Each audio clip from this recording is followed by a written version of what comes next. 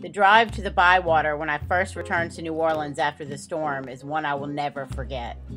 Once again, I was completely uprooted amidst the mist of mental illness, and here I stood with my mangled and mismanaged self. Speeding towards the quarter, I hardly believed the destruction that spread before me. It was everywhere. Driving by Metairie on the I-10, I saw collapsed houses in the distance, and many of the stores were still boarded up. Restaurants stood empty, and there was no traffic. I looked out the car window for any sign of the breaks in the levee. I was not sure what I was looking for, but I watched a ramshackle of wood and dust and debris float by the window. As we pulled into town, the destruction rose like mountains all around me. Wood was everywhere.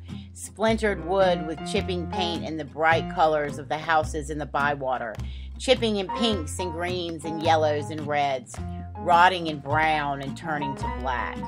Boards, wooden boards were also everywhere, splintered and scattered and strewn about. Various lengths and sizes lay tossed all over the roads, piling up into a massive mound of molding and rotting wood. Boards that once created a barrier to the elements for the families inside, now left lying in the ruin by the force of the storm and the weight of the water.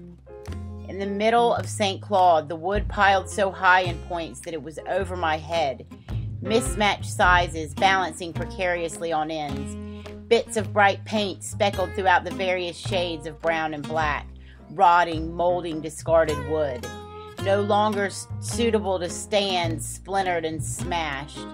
Pieces of white ceiling tiles turned black from the muds and the mold, flaky pieces of plaster crumbling like sand in the dry, but clumping like clay in the wet.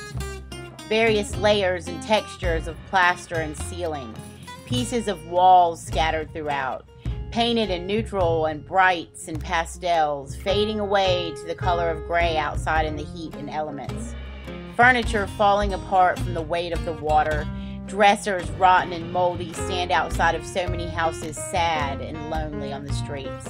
Clothes spotted with black mold pop out of dresser drawers, tattered and torn and blowing in the wind. Taffeta and silk and cotton and lace, jeans and shirts and dresses and hats, discarded and ruined, left homeless in the streets of New Orleans. Sagging boards of chests and tables and dressers and drawers, nearly buckling under the pressure to conform and become part of this conglomeration of wood.